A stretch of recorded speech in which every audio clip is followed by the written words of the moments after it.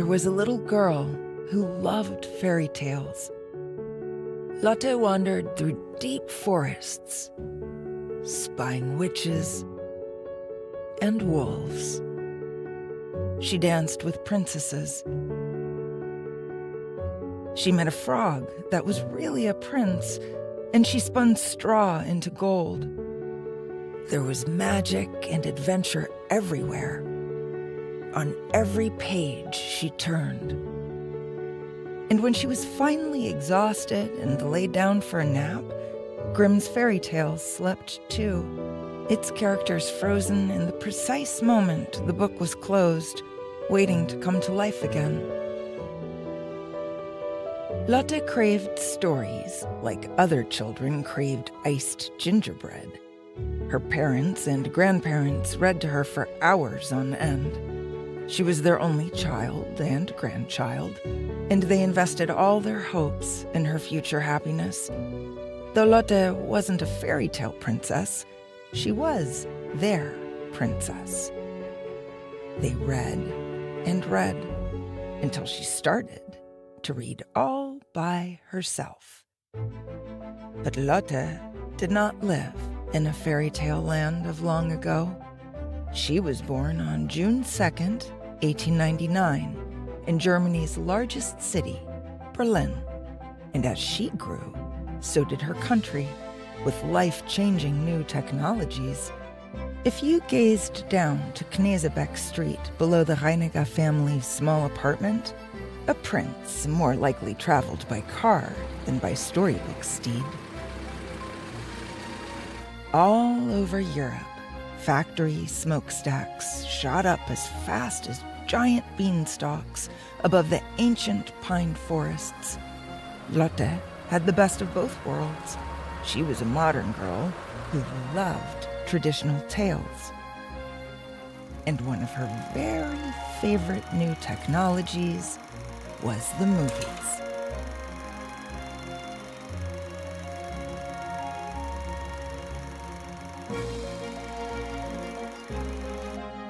Her grandmother often took her to the cinema. Lotte especially loved to lose herself in the fantasy films of French director Georges Méliès. Around 1906, they went to see his A Trip to the Moon. At this time, movies were silent, so a real orchestra would play along with the movie. Just imagine the clash of cymbals as the rocket landed splat in the moon's eye. Méliès made fantasy stories look and sound believable, transporting the audience to a different world. One day, Lotte was given a gift that would transform her from a reader and a viewer of stories into a teller of stories. Chinese puppets allowed Lotte to physically perform her beloved fairy tales. Like a fairy casting a spell with her wand, Lotte flicked her wrist and brought the sleeping puppets to life. Swooping down low, stretching up high, she led them in a dance around the room. At school, Lotte learned the traditional craft of Scherenschnitte, which means scissor cuts. She quickly learned that she could create her own magical paper cut characters from a simple piece of paper. She snipped away for hours, turning the paper this way and that, until she was left with silhouettes and a tiny pile of paper snow. But Lotte soon became frustrated with her still paper cuts. She wanted them to move and come alive. Inspired by her Chinese puppets, she turned the paper cuts into puppets. Using heavier paper, she connected body parts with wire hinges, mimicking real, fluid movements. At the age of 12, she made her own theater from old cardboard boxes. She started to stage plays in her living room, like Shakespeare's Romeo and Juliet. But Lotte wanted a bigger audience. everyone. As Lotte grew, so did her fascination with cinema. Already bowled over by Méliès's work, she started to enjoy German movies, especially those starring the actor Paul Wegener. Wegener was very famous, but he wasn't exactly your typical handsome film star. A giant of a man at 6.5 feet tall, he loved to play the roles of monsters and mad scientists. He also directed his own movies and led a troupe of actors. Lotte was his greatest fan. One day in April 1916, at the age of 17, Lotte set off to attend his lecture, New Goals of Cinema. She entered the theater and sat down. Wegener started to speak. "We are entering a new pictorial fantasy world, as we would enter a magic forest." Wegener spoke with passion, especially about animation. He believed that animation could be used to see before our very eyes a world of pure fantasy come to life. Lotte was in awe. She didn't want to just watch movies. She wanted to make them. She raced home and pleaded with her parents to let her study acting at the nearby school where Wegener's troupe was based. She dreamed she might become part of that exciting circle of artists. These were her people. Lotte bloomed at the school. Acting helped build her confidence. When out of class, she sat and observed Wegener's troupe. Sometimes she was given small roles in his plays and movies, but more often, she would take paper and scissors and create silhouettes of the actors. In return, the troupe would observe her, spellbound by her talent, and they bought the paper cuts. That money helped her pay for her tuition and rent. Her tiny, clever snips of paper magically made cash appear. She had the smart idea of creating many, many paper cuts of Wegener. She knew this would both flatter him and reveal her talent. And sure enough, Wegener noticed her. Excited to discover Lotte's remarkable gift, Wegener asked her to join his film crew. He took Lotte under his mighty wings as her mentor.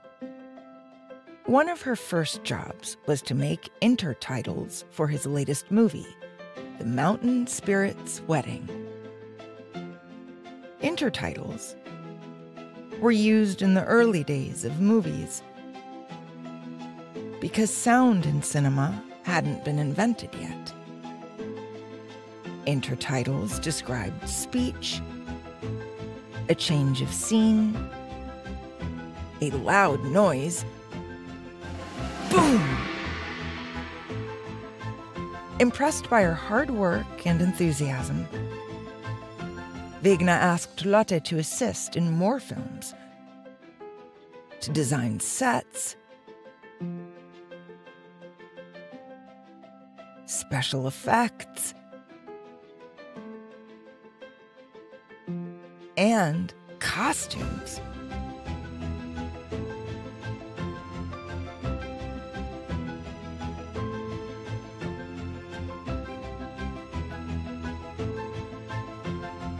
She proved herself to be an essential part of Wegener's film crew.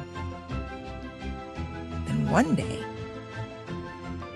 he asked her to work on something special, something difficult, some animation.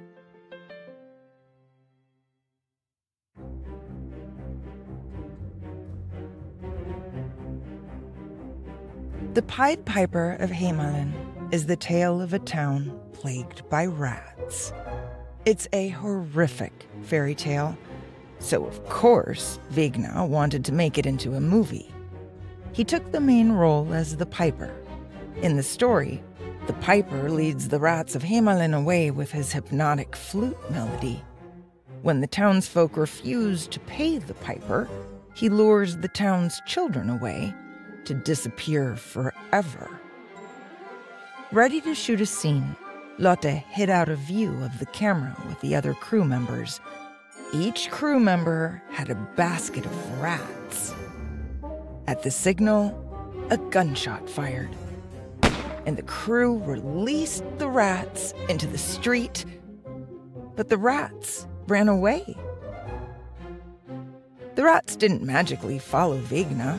They disappeared into the town, plaguing the townsfolk. Next, the crew tried guinea pigs, painted gray with tails attached. A gunshot was fired into the air. The camera whirred. The guinea pigs were released. Vigna turned to see the little creatures in the middle of the street, chewing their fake tails off. So, how to create the magic of hypnotized rats following the piper? Vigna asked Lotte to create an animation. Her first. The technique she would use is called stop-motion animation. Using wooden rats, she would convey rats scuttling, scampering, pouring into the streets, a river of rodents drawn to their deaths. And this is how she did it. One morning, she and the other crew members hid again along the street, this time each with a basket of wooden rats. At the signal, they moved the rats onto the street. The movie camera took one shot, called a frame, like a single photograph. Then the rats were moved again, a tiny amount, incrementally, and another frame was shot.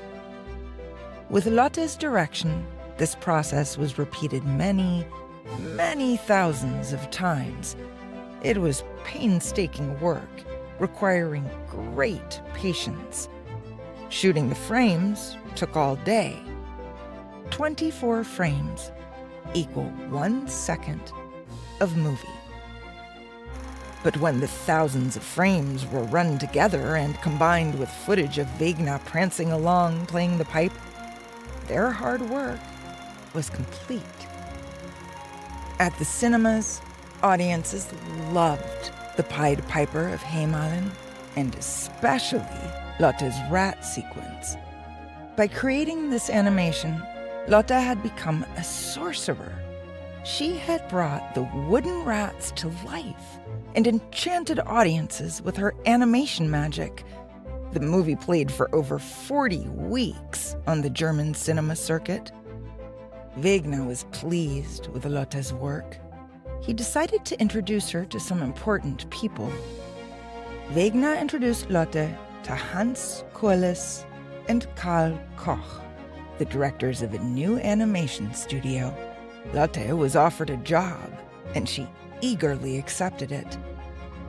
Karl showed Lotte how to use an important piece of animation equipment, the Tricktisch, trick animation table. She began by making several animations with Karl.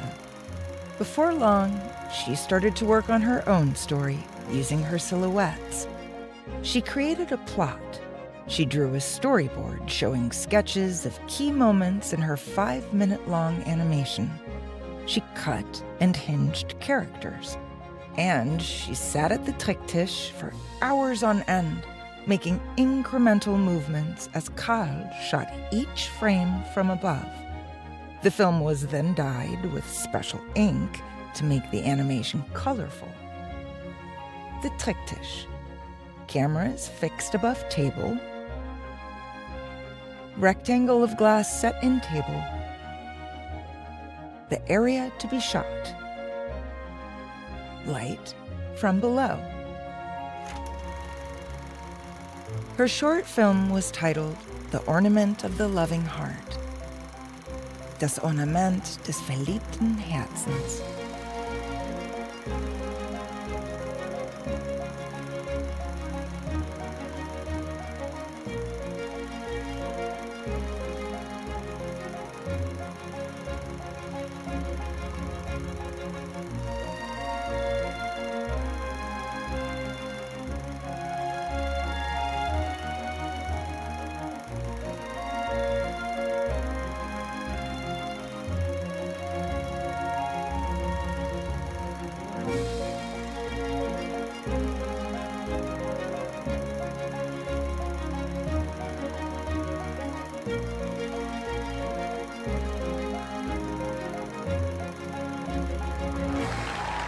Audiences loved it. Lotte decided to dedicate her life to animation.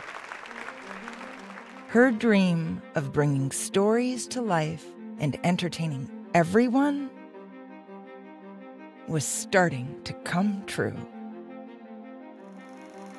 Between 1918 and 1926, after the success of The Ornament of the Loving Heart, Lotte's work flowed like a reel of film. She created fairy tales such as Cinderella and short cinema advertisements for ink, chocolate, and skin products. All were created with the help of Karl. She was the artist, he was the technician. They happily worked together in friendship and with great respect for each other's talents. And they also fell in love. They were married on December 6, 1921, 4 years after they first met.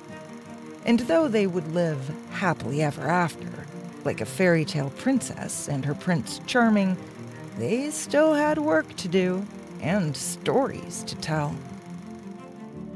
Lotte wanted to create more convincing animations by getting a feel for a creature's movement in her bones. When not at the studio working with Karl, she attended the ballet and visited the Berlin Zoo. Observing the animals and copying them, Lotte would attract an audience of giggling children. She didn't mind one bit. Then one day in 1923, a handsome stranger arrived at the Institute. He approached Lotte and Karl.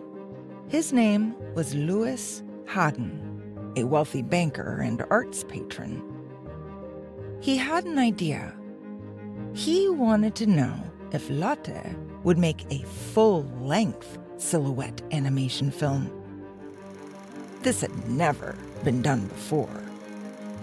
Lotte later said, "Animated films were supposed to make people roar with laughter, and nobody had dared entertain an audience with them for more than 10 minutes. She felt unsettled, muddled by both excitement and worry. Lotte had always dreamed of making a longer movie, but it simply cost too much. At the time, there was widespread poverty in Germany, but Hagen had invested in a huge amount of unused film. And because this was a most depressing era for most Germans, Hagen thought that they would want to escape real life at the movies. It was an offer she could not refuse.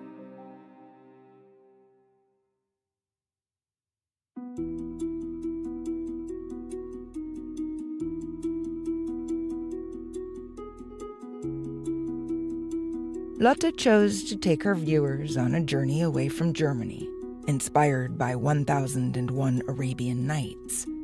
The tales collected in this volume drew from many different storytelling traditions, including Arabic, Turkish, Greek, Jewish, Indian, and Persian. Lotte decided to weave together several stories for maximum fantasy. There would be flying horses, evil sorcerers, witches and demons, explosions and storms. All great subjects for experimenting with special effects. The title would be The Adventures of Prince Ahmed. Louis Hagen offered her a studio, an attic above a garage at his country home. Lotte hired 4 animators to help with her massive endeavor. Lotte, Karl, and their team moved to Potsdam to work on the film. There was so much for Lotte to do. She created a story outline and character sketches. Then she made storyboards. Each animator was given specific tasks and encouraged to experiment with anything the team could afford. The cheapest of household materials, soap, paint, sand, and wax, would be used to create the most magical special effects. She also hired a composer named Wolfgang Zeller to create a musical score to play along with the movie. She created her characters and background landscapes using thin lead and often old diaper boxes. Most of the time, she knelt on an old car seat, which she found most comfortable. And of course, she had to spend many long hours making tiny incremental movements of her characters as Karl shot each frame. Lotte had to juggle many different things. Lotte's previous animations were beautiful, but quite flat in appearance. To make the background appear more distant, Lotte figured she could use a Tricktisch with many glass plates, not just one, stacked below the camera. Such a camera would add a great sense of depth to her fantasies, and with this many-layered, super tall Tricktisch, multiple animators could work at the same time. As such a thing did not exist, Lotte had to invent it. Her invention became known as the world's first multi-plane camera. The team worked hard, putting in long days in their tiny workspace. Sometimes, Lotte was weighed down by doubts. She worried that an audience wouldn't sit through an hour-long animated movie, that she'd taken on too much, that she'd fail. But with Karl's support and her hard determination, she carried on. Finally, after 3 years of living and breathing the adventures of Prince Ahmed, the movie was finished. The movie was 65 minutes long. They had shot 250,000 frames, of which 96,000 were used. Like many artists who commit to a lengthy process, they feared no one would show up to the premiere. They handwrote over 8,000 invitations to get the word out, and they prepared themselves for disappointment. Premiere of The Adventures of Prince Ahmed, Sunday, May 2nd, 1926, Volksbühne Theater, Berlin. The big day arrived. Lotte awoke, disappointed to see the sun shining. Surely, after a hard winter, folks would want to be outside, not in a dark cinema. As she and Karl approached the theater, they were shocked to see a long line of people. Pushing through the crowds inside, Lotte saw Zeller warming up his orchestra.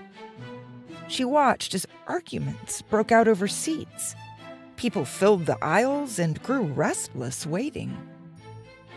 At last, The Adventures of Prince Ahmed lit the screen. Die Abenteuer des Prinzen Ahmed.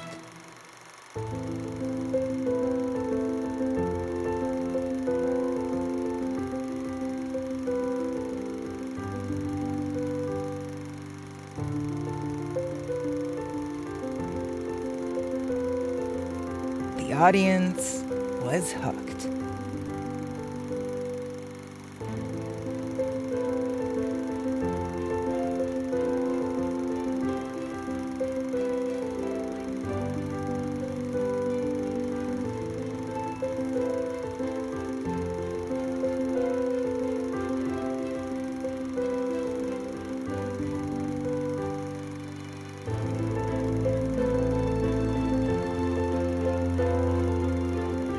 The theater was so packed that the police arrived, worried about the crowd's safety. But Lotte persuaded them to let the show go on.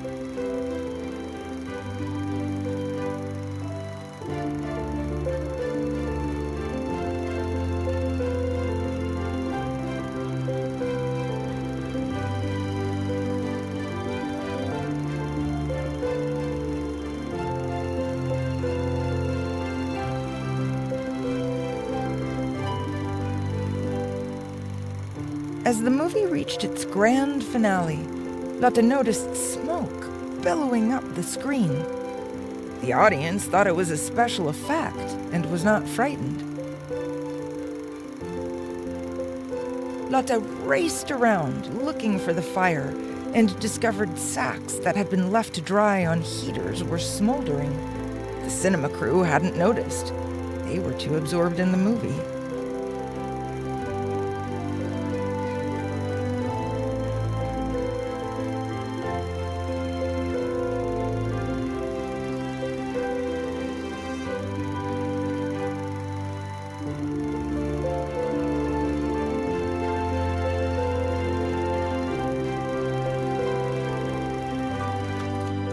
When the film ended, the crowd went wild with appreciation. With her dream come to life, Lotte stepped out of the shadows and took a bow. The Adventures of Prince Ahmed took its place in film history as the first full-length fairy tale movie. It is also considered the oldest surviving full-length animation. For a young woman in 1926, this is a remarkable, almost unbelievable achievement. But all of this is true and absolutely not a fairy story. Lotte would go on to make many, many more movies and to have many more adventures with Karl. Future animators would be greatly inspired by her pioneering work, her unique silhouette style, and her mesmerizing, magical movies. So, let us now end her story so she can enjoy a nap in her palace of imagination. Lotte Reiniger, the queen of animation, is always waiting for you to revisit.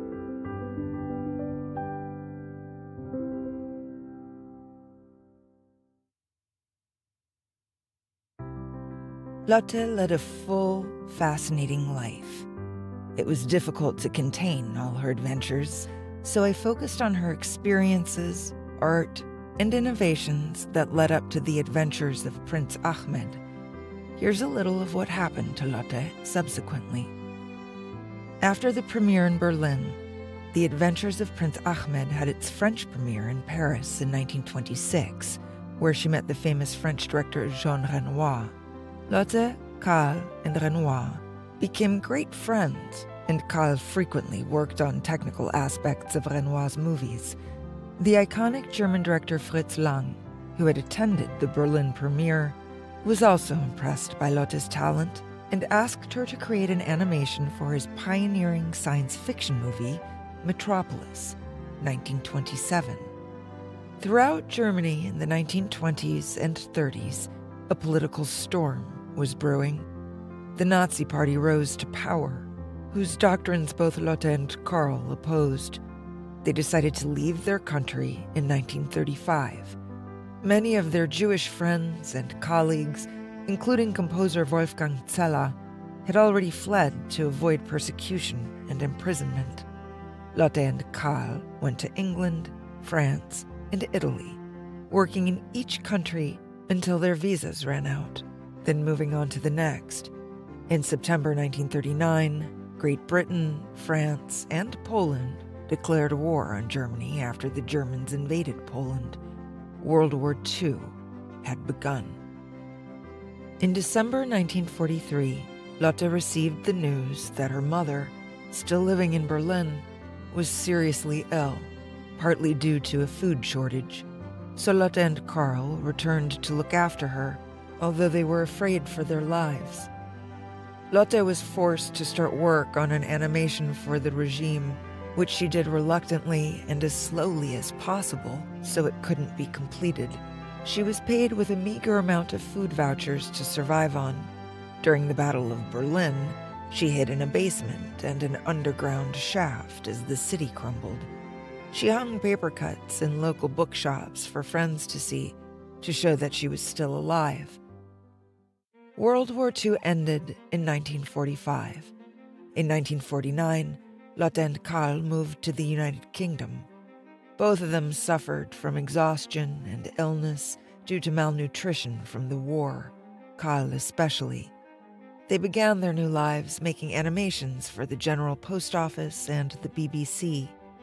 Lotte's stop-frame animations greatly inspired the work of the BBC's remarkable, much-loved early childhood animations of the 1950s and 60s.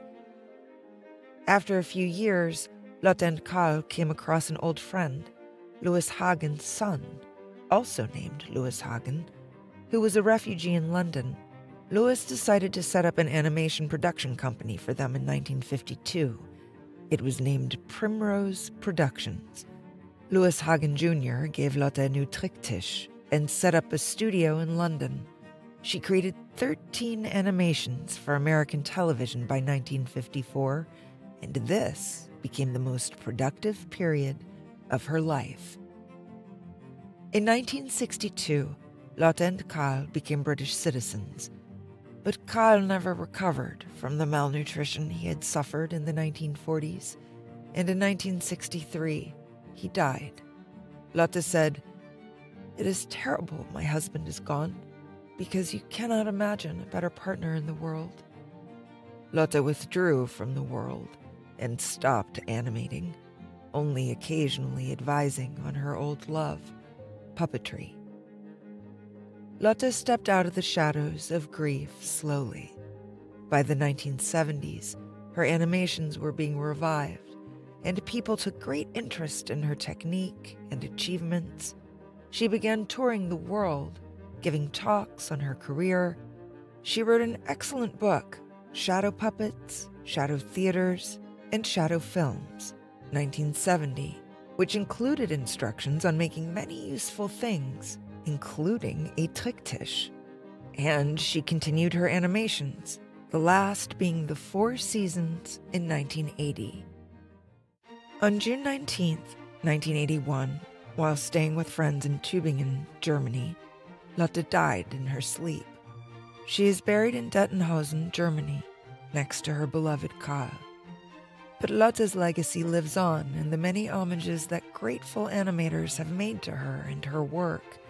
In Fantasia, 1940, a silhouetted Mickey Mouse is interspliced with live-action musicians, a reference to Lotte's technique.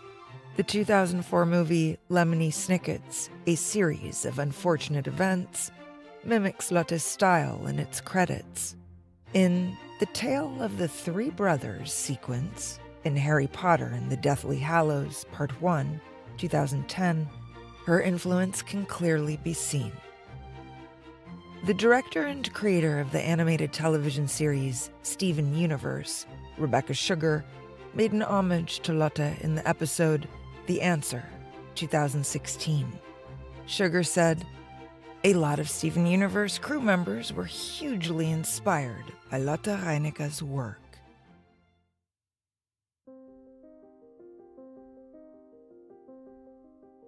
Please be aware that The Adventures of Prince Ahmed was intended for adult viewing. At this time in history, animated movies were not specifically created for children. Lotte's movie contained some frightening, violent, and sexual scenes, and her heroes and heroines complied to the gender stereotypes of the time and to the stories on which they were based. Her movie can also be viewed as an example of Orientalism. This is the exaggerated, imagined Western depiction of Middle Eastern, South Asian, and East Asian cultures, resulting in stereotyping and exoticism. Later in the 1950s, recognizing the harmfulness of stereotypes, Lotte changed the way she interpreted different ethnicities.